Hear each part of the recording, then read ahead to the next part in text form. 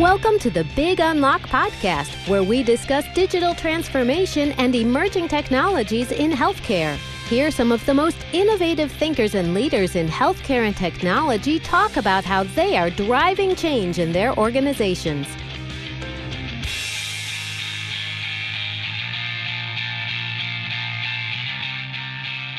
Hello again, and welcome back to my podcast. This is Patty, and it is my great privilege and honor to introduce my special guest today, Sylvia Romm, Chief Innovation Officer of the Atlantic Health System. Sylvia, thank you so much for coming on our show, and welcome. Thank you so much, Patty. I'm really happy to be here. Thank you. So let's get started. Can you maybe just tell us a little bit about the Atlantic Health System and your current role for the benefit of our listeners? Absolutely. So Atlantic Health System is a health system that's in northern New Jersey. We are a mid-market sized health system with 6 hospitals and 4 ACOs, about 4,000 physicians. And between the hospitals, we have just around 1,000 beds. So that gives you a sense of the size of our health system. We have really visionary and strong leadership, which is actually one of the main reasons that I came here. Our CEO is actually one of the leaders at the American Hospital Association, and he's been really great about bringing Atlantic Health System together really as a health system and thinking about ideas in a broader and more visionary way. I know that you came into your role recently, and prior to that, you were involved for several years in pioneering telehealth adoption. Do you want to talk a little bit about that and maybe give us your assessment of telehealth adoption today? Yeah, absolutely. I'll sort of start a little bit back and give a little bit of my background just so your listeners understand how I think about telehealth and what angle I'm coming from. So I'm a pediatrician by training, and I was practicing as a hospitalist when I had my second child and wanted to have a little bit more flexibility with my schedule. So I actually came into the telemedicine world as a physician looking to use telemedicine as a way to see patients and as a way to see patients from home. So that was a little over 5 years ago, which doesn't seem very long, but is kind of an eternity in the adoption of telemedicine. And I started with a company that was just starting up doing urgent care video visits at the time. Pretty soon after I started practicing with them, and I thought, as a pediatrician and as a new mom for the second time, that new parents are the ideal target for telemedicine. You have lots of questions, and it's kind of hard to leave the house. And so I started a telemedicine company for new parents with breastfeeding support that eventually started offering nutrition support as well. After getting that going, I became a subcontractor of a much larger telemedicine company called American Well. So providing those services to them, those clinical services to them, and then eventually came on to American Well full time. And through American Well, started off in kind of a medical director role. So initially looking at like clinical guidelines and quality, but pretty soon thereafter, really going into more of an executive role, working with health systems to think about how to adopt digital technology. So my view changed really from a user as a physician of telemedicine technology to truly finding out how digital healthcare delivery can fit into the larger ecosystem.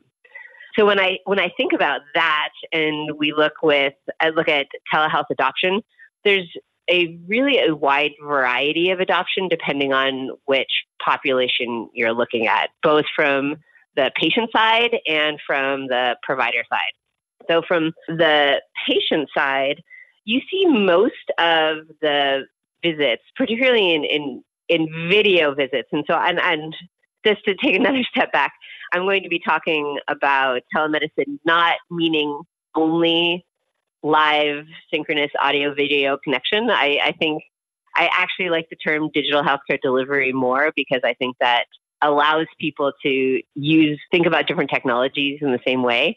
But I know that most people, when they talk about telemedicine, they're talking about video visits. And so I'll try to be clear when I'm talking with about one or the other, but I sometimes will use it interchangeably.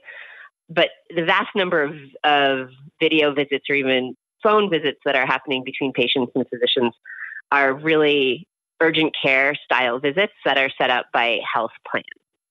The adoption by health systems of using telemedicine, again, the volume still tends to be third-party clinical providers that are providing video or telephone visits, but you're starting to slowly see health systems using telemedicine technology so their own physicians can see their own patients.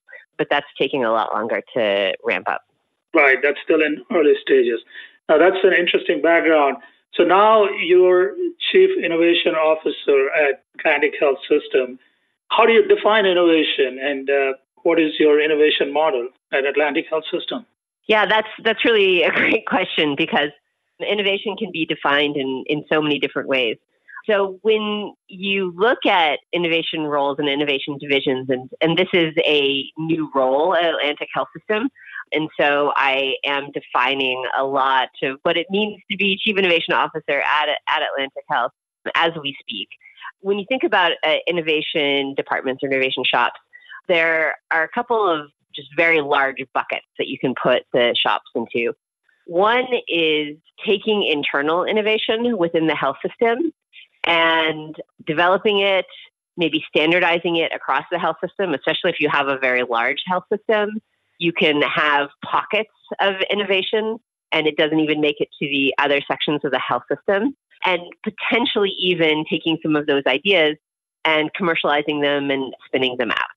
Another way to think about innovation is bringing in external partners. This is often done through something like a venture arm, where you are seeing the innovation that is happening in the entire ecosystem and trying to bring that innovation into your health system, one, to get the innovation that is happening explicitly with that company and with that partnership, but also to bring in some of those ideas and the mentality, maybe, for example, design thinking, which has been supported perhaps a little bit more in some of these external companies, and just bring that type of thinking within the health system so that it helps you innovate as well.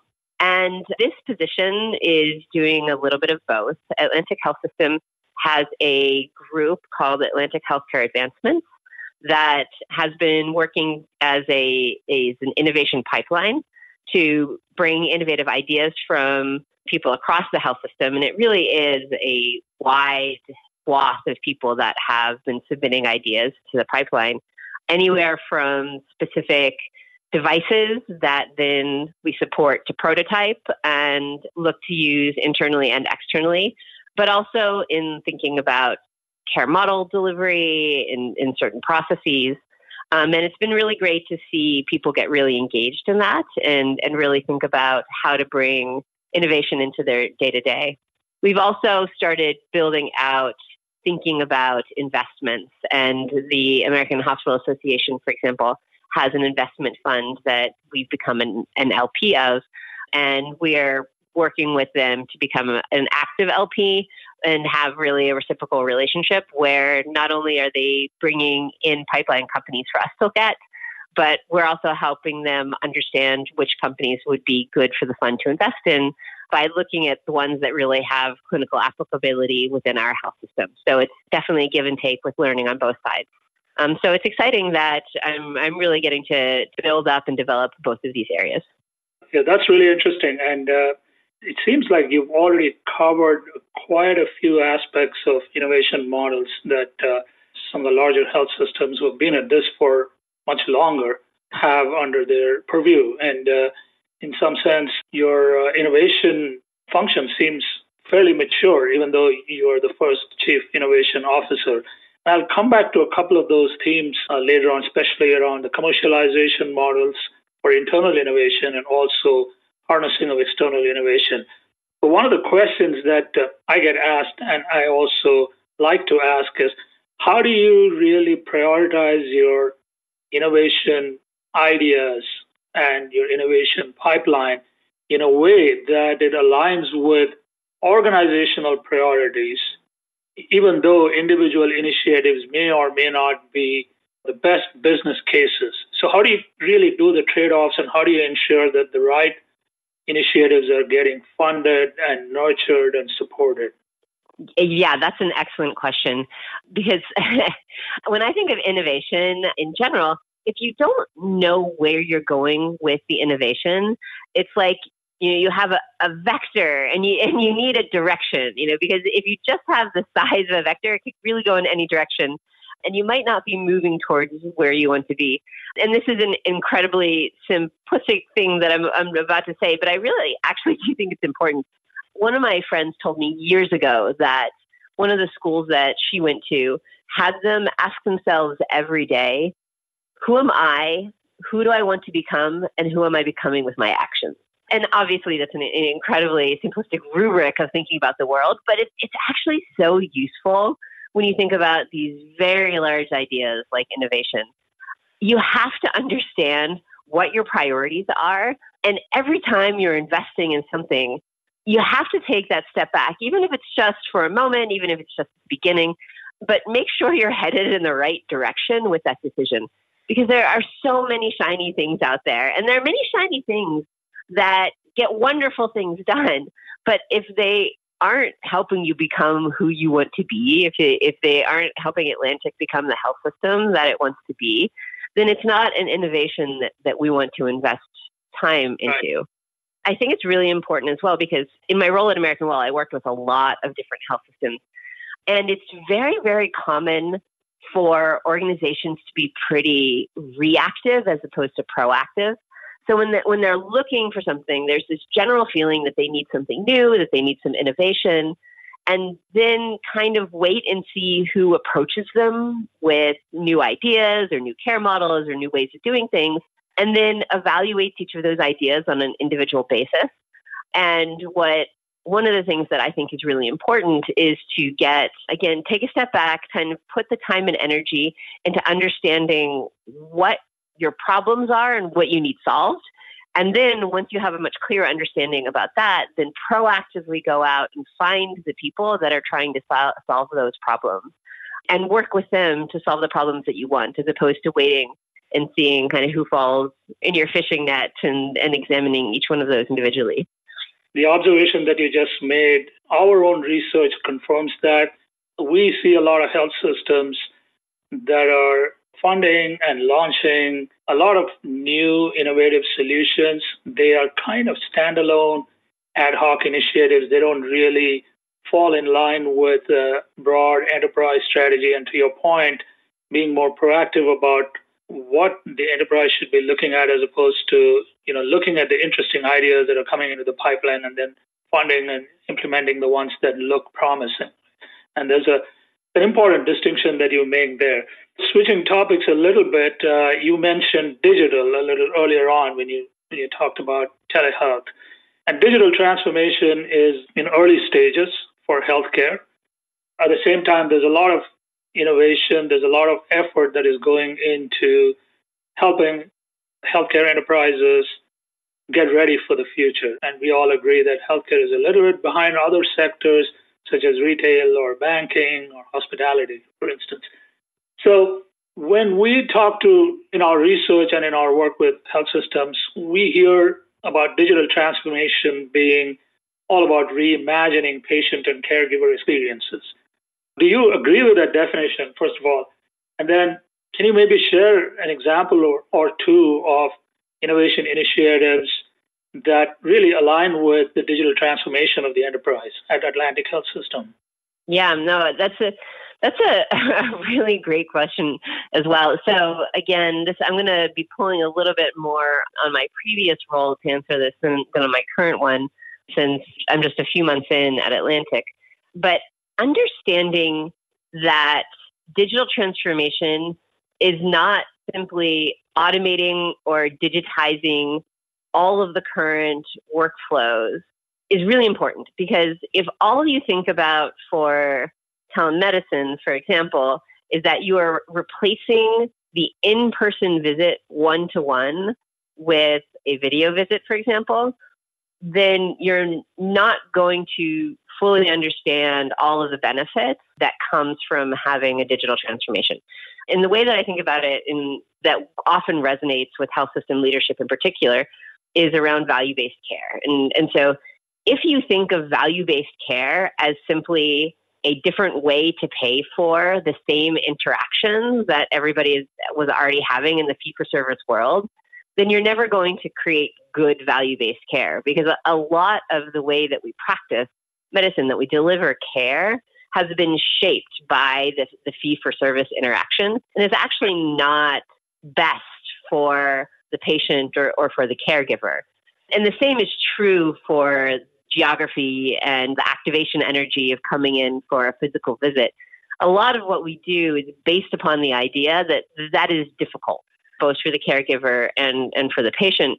And so when you remove that, it doesn't make sense to just keep everything else the same. And one of the examples that I use for this, and again, coming from my pediatric background, when you look at school-based medicine, for example, or school-based telemedicine programs, when schools are initially thinking about this, it's often because they don't have enough money to pay for nurses, and so they have a shortage. And so they initially think, oh, we can bring nurses in to replace the nurse that we have.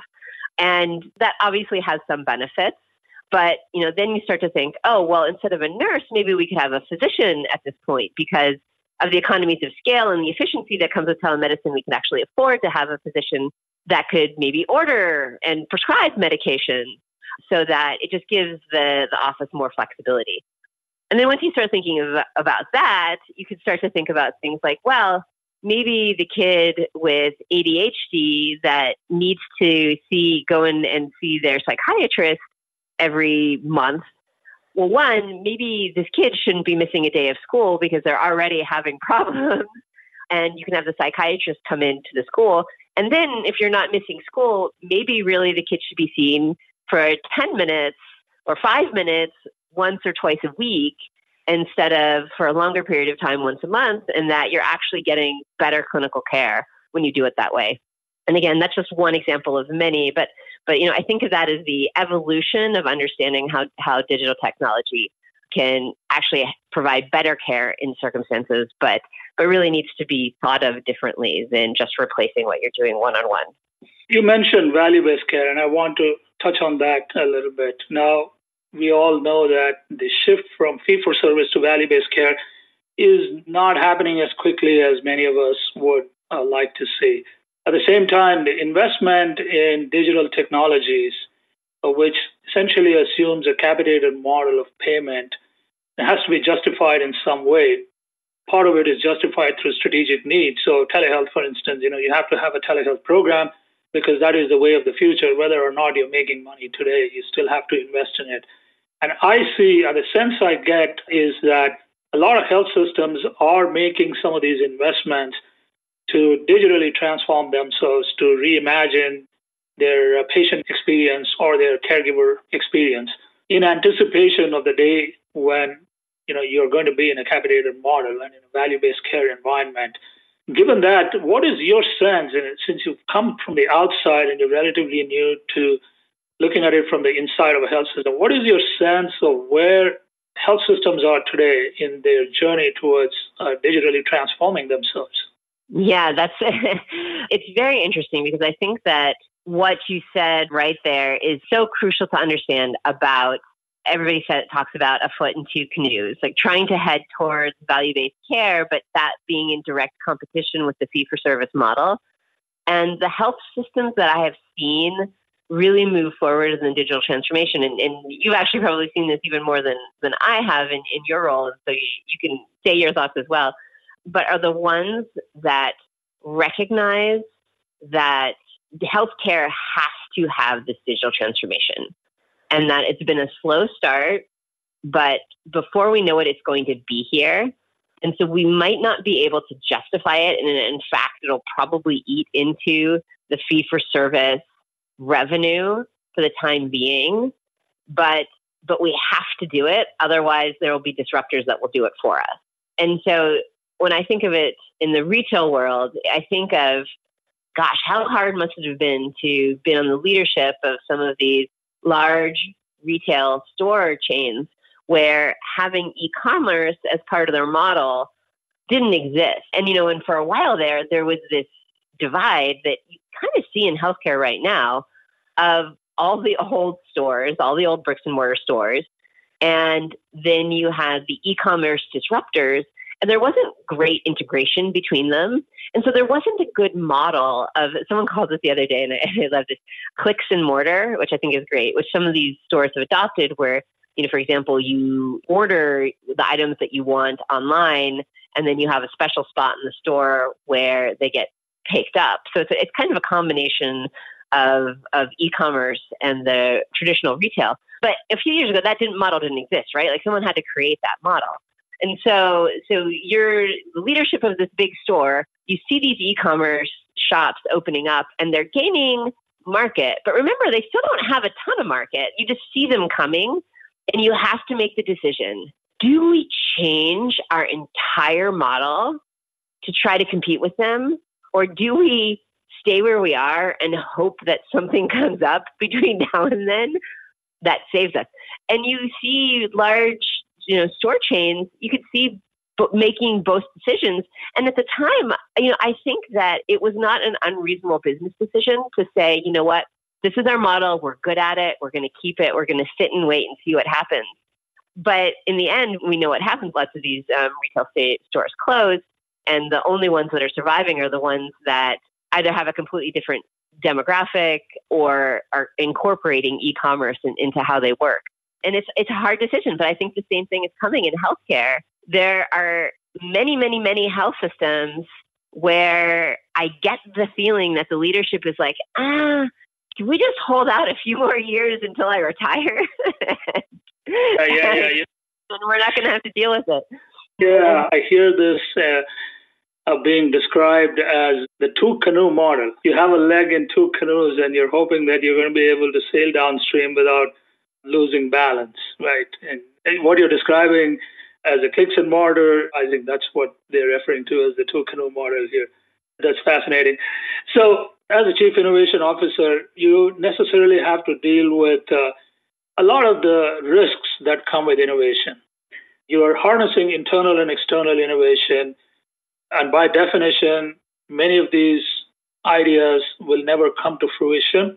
Some will consume resources and fail, and a small number will make it. We all know that the digital health startup ecosystem is being fueled by billions and billions in venture capital money, but they have a high mortality rate for reasons not connected to the health system themselves, but for their own business reasons or whatever it is. So as the chief innovation officer, the risk becomes a very big part of your life. How do you look at this, and what do you think health systems need to be doing in terms of either changing their mindset to embracing these kinds of risks, and at the same time also facilitating a pathway to success for the more promising ideas? I know it's a two-part question there, but hopefully that was clear. Yeah, it's funny. So having worked in the digital health world now for a few years, so starting off as a physician, working clinically in a health system, and then moving to the digital health world for a few years, and now coming back to the health system space, it's been very interesting to see how different parties view the relationship between health systems and companies.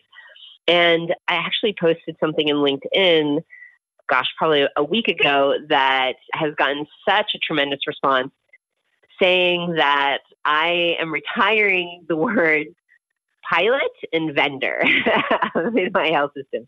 And I'm replacing pilot with phase one, which is you start something with a company that has a defined outcome that you're looking for. And if you make that outcome, there's a trigger that moves on to phase two automatically, which is some sort of scaling. And if you don't hit that outcome, then you stop. But it's this death by pilot phenomenon that I think that you hear a lot about in the digital health world, that I'm really trying to tackle with that question and just the ideas behind it. And the other one is the word vendor, which I think is supposed to be neutral, but I actually find it has implications around it, that there is almost a master-servant relationship with that. The company that you're working with is there just to serve the needs. You're the vendor. And having worked in one of these companies, and you've worked with a lot of other companies, they're just really, really smart people, obviously on both sides, but also in the companies that are working on these problems that have a lot of knowledge of the area that they are working in. And I found this, again, being on the tech company side, I got to see these technologies being implemented in dozens of health systems. And so I often had a very good view of the nuts and bolts of how this worked. But I found it amazing how often I would offer to health system leadership to help them think about implementation strategy, and how many of the leadership teams wouldn't take me up on that offer. And now that I'm on the health system side a little bit more, I do think it's this concept of like, oh, they're the vendor, that puts that barrier there, because it makes it seem like this isn't a back and forth relationship where we're learning from one another. And I think that those types of relationships are really important, one, to solve big problems, because almost always you're trying to solve something complicated in healthcare. It's very rare that you're trying to solve simple problems. And so getting smart people with different experiences in the room working together is really important to get answers for this. But it's also, as you said, there's a high mortality rate on the startup side. And so as a health system, part of the way that we can be a good partner, it's not just, offering a space for people to implement, but really, giving that product and design feedback and helping them understand the complexity and value drivers of being in the health system, and bring that tons of information that comes from having worked in such a complex environment to the company so that they get better. And in doing that, in fact, if you can implement in 2 health systems, that puts you way ahead of the curve for most companies in the ability to scale and thrive. Yeah. As someone who runs an advisory firm, I can't tell you how much I appreciate just the thought that you want to replace the word vendor with something that suggests much more of a collaborative mindset. And I applaud you for that. And I wish the spirit behind that thought is something that spreads more, because I think at the end of the day, digital transformation is not going to be accomplished by any health system in a vacuum. There's going to be a set of collaborative partnerships which are mutually reinforcing and where there are win-win outcomes. And for that to happen, words matter. And once again, I applaud you for that. So coming up to the end of our time here, and I just wanted to ask you one question. Ultimately, as Chief Innovation Officer, you are going to be tasked with certain goals and demonstrating certain results. How do you define and measure success, or how do you propose to define and measure success for the innovation function at Atlantic Health System? How do you look at it? Yeah, another really good question. So again, I am still just a few months into this position, and really these first few months, we're understanding these important meta questions that we were talking about earlier in our conversation. What are our strategic goals? Where are we headed? What do we have right now? And that's the other thing in being in a health system the size of Atlantic. As you said, there's already a significant amount of innovation that exists and is developed. And so how do I bring that together? Where are we seeing the innovation? Who are the people that are taking the lead?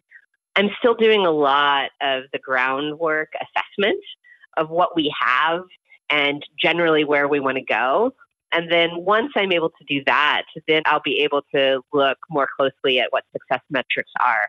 In general, we talk about operations improvement and creating an innovative culture and environment, retaining our most innovative clinicians and staff.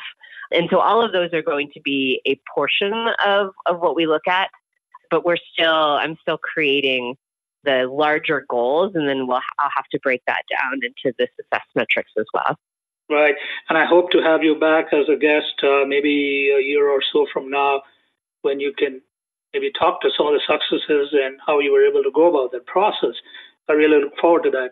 So I think you've provided some very, very interesting perspectives by virtue of your having come from technology provider organization, and given your background as a pediatrician. So it's going to be very interesting times ahead for you, and I wish you all the best in your new role. Thank you very much. Yeah, I'll look forward to talking to you again in a year or so as well, and compare notes with what we said here. Absolutely, absolutely. Well, once again, thank you, Sylvia, for joining us, and I appreciate your thoughts and appreciate your taking the time to talk to us. All the very best, and I look forward to being in touch. Thank you very much. We hope you enjoyed this podcast. Subscribe to our podcast series at www.thebigunlock.com and write to us at info@thebigunlock.com.